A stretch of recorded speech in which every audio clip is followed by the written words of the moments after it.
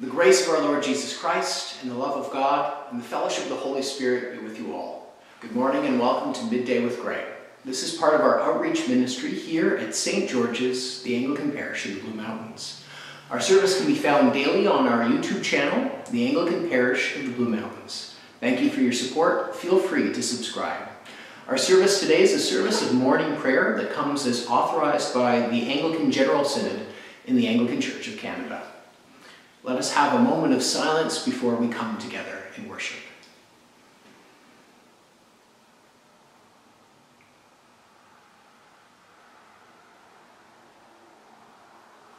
O Lord, open our lips, and our mouth shall proclaim your praise. In your resurrection, O Christ, let heaven and earth rejoice. Alleluia. Blessed are you, God of our salvation. To you be praise and glory forever.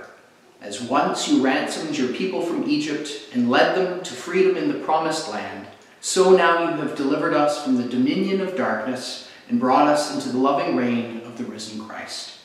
May we, the first fruits of your new creation, rejoice in this new day that you have made and praise you for your mighty acts. Blessed be God, who is Father, Son, and Holy Spirit. Blessed be God forever. Today is Tuesday, May 12th. And on this day, the Anglican Communion commemorates Florence Nightingale. So I'd like to start our service by sharing a little bit about the history of Florence Nightingale, as has been documented in the text For All the Saints, published by the Anglican Church of Canada.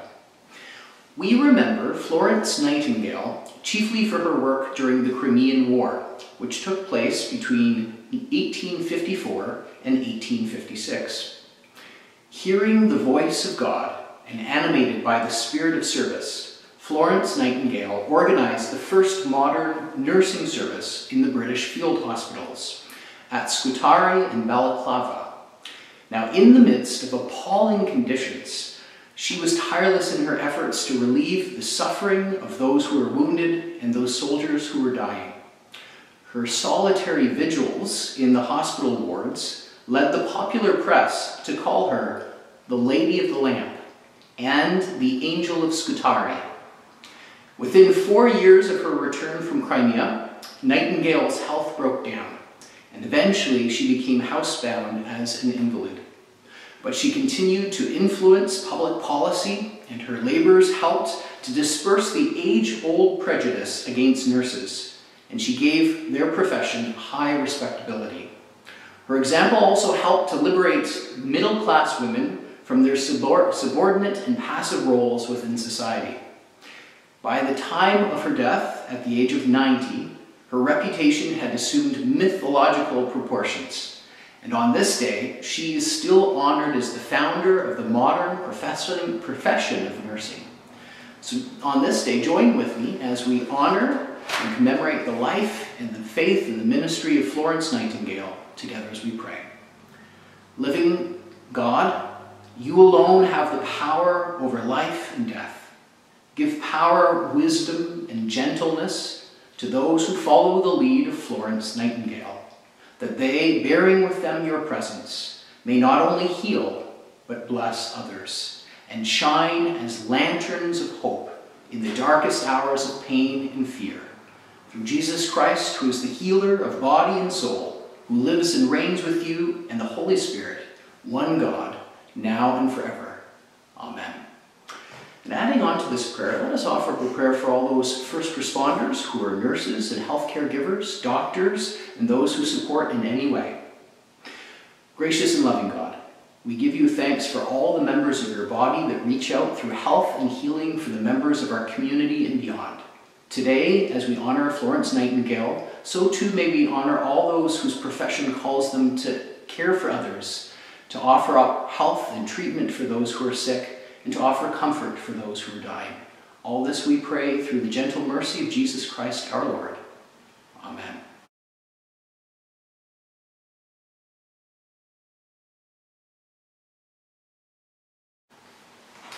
Now allow me to share some readings with you today.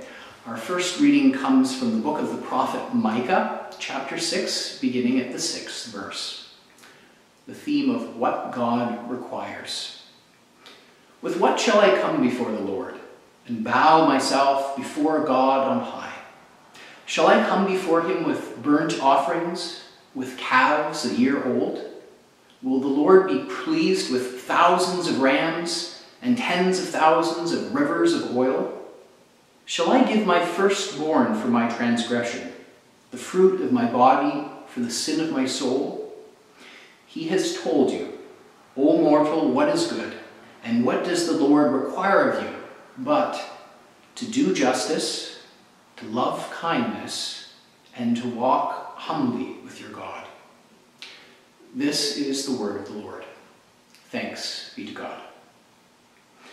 I've always felt that this passage gets to the very heart of my feelings of inadequacy whenever I think of all the ways that I can honor God in my own life, and then the reality of what I end up actually offering up to God on a day-to-day basis.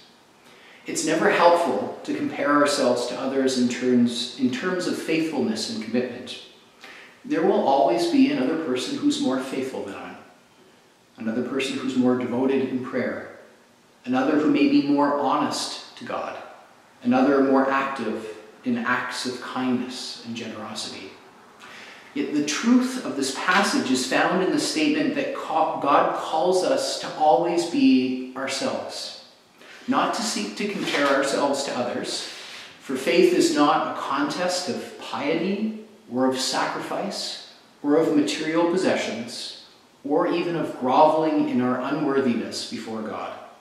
What God asks us in faith is simple: to do justice with the extent of our lives and our influence, to love kindness as expressed by our own actions in the ways that we are to care for others, and to do both of these things humbly in our faith, not for the purposes of seeking recognition from others, because God notices all that we do and all that we are, but instead, knowing that God sees through our insecurities, to call us always to be authentic to ourselves.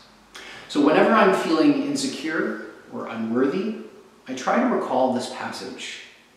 Be yourself, seek justice and kindness, walk humbly with God, and I find that this reminder always makes things easier for me along the way.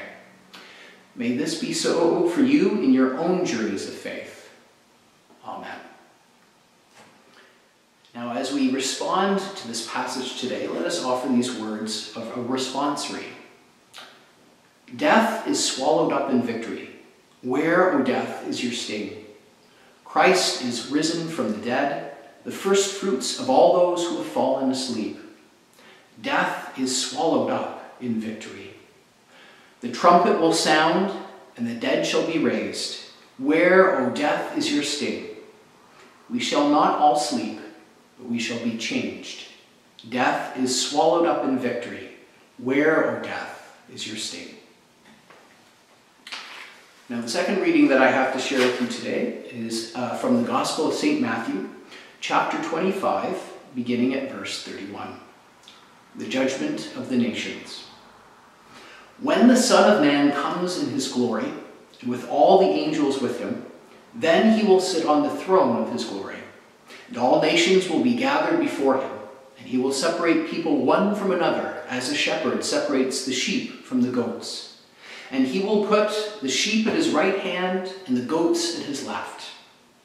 And then the king will say to those at his right hand, Come to you that are blessed by my Father, inherit the kingdom prepared for you from the foundation of the world. For I was hungry, and you gave me food. I was thirsty, and you gave me something to drink. I was a stranger, and you welcomed me. I was naked, and you gave me clothing. I was sick, and you took care of me. When I was in prison, you came and you visited me. And the righteous will answer him, Lord, when was it that we saw you hungry and gave you food, or thirsty and gave you something to drink? And when was it that we saw you as a stranger and welcomed you, or naked and gave you clothing? And when was it that you were sick or in prison, and we came to visit you? And the king will answer them, Truly I tell you, just as you did it to the least of these who are members of my family, you did it to me. This is the gospel of Christ. Praise to you, Lord Jesus Christ. Love God, love your neighbors. 2 commandments given by Jesus that are all about relationships. What is undeniable about the teachings of Jesus is God's understanding of the interconnectedness of human life. Faith without relationships is nothing but meaningless in God's sight. The passage that we just shared together today reveals a glimpse in what Christians refer to as kingdom values, the meaningful markers of faithfulness as expressed by the will of God in our lives. What does God expect of us when we are called before him, as our lives are reviewed and our acts of faithfulness are presented before the Almighty? Well, we hear this. God expects the small and the simple things, a caring of strangers, of neighbors, of those who may be different than we are, a generosity that allows us to reflect on the blessings that we own and have for the purpose of sharing them with those that go with fewer blessings, a desire to reach beyond our own need to be affirmed so that we may affirm and comfort others, a sense of responsibility towards the sick, the imprisoned, and the lonely, which is really a sense of communal responsibility. Any Christian's faith who is absent of these virtues, these kingdom characteristics, is not held as a valuable faith in God's sight. Again, whenever we seek out God's guidance in the ways of faithfulness, God always seems to reorient us. Again and again, he leads us back into relationship. Love God, love your neighbor as yourself. That is all. May our efforts at living this out be pleasing in God's sight, who is Father, Son, and Holy Spirit. Amen. Together let us affirm our faith as found in Christ's 2 commandments, as we say the Hear, O Israel. Hear, O Israel, the Lord our God, the Lord is one. Love the Lord your God with all of your heart, with all of your soul, with all of your mind, and with all of your strength. This is the first and the great commandment. The second is like it. Love your neighbor as yourself. There is no commandment greater than these.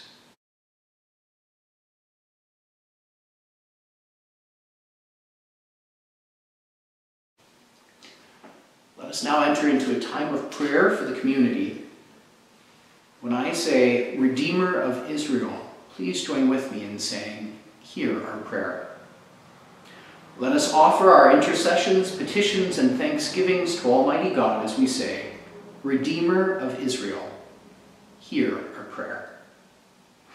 May we live as those who believe in the triumph of the cross, by living out the virtues of generosity, hope, and compassion for others. Redeemer of Israel, hear our prayer. May all people receive the good news of Christ's love and salvation. May we pray for the continued outreach and care of all Christian denominations and congregations. Redeemer of Israel, hear our prayer.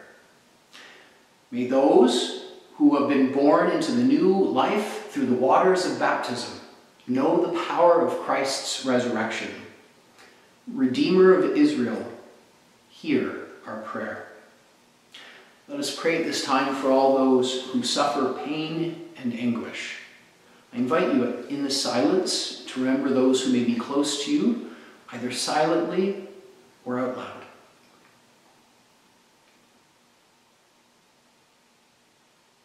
We pray that they may know the power and the healing peace that is found through the compassion of Jesus. Redeemer of Israel, hear our prayer. Please join with me as we remember today members of our St. George's Parish family. Today we remember Rob and Michelle Fleming. We pray for Grant and Marina Forsyth, for Jill Gamble and her son Chad, for Don Gower, and for Doris Heffern. Let us pray for Derek and Sue Goodhand, for Gwyneth Green, and for Denise and Rod Goetz. Let us pray as well for their families and all those they love and care for this day and always. Redeemer of Israel, hear our prayer. May we be united in Christ's undying love with all who have passed through the gates of death. Redeemer of Israel, hear our prayer. God of life, you sent your Son into the world that we may live through him. May we abide in his risen life, so that we may bear the fruit of love for one another and know the fullness of joy. This we pray in the name of Jesus Christ, our Lord. Amen. Rejoicing in God's new creation and gathering our prayers and praises into one, let us pray as our Savior taught us, together as we say, Our Father in heaven, hallowed be your name. Your kingdom come, your will be done on earth as in heaven. Give us today our daily bread. Forgive us our sins, as we forgive those who sin against us. Save us from the time of trial, and deliver us from evil.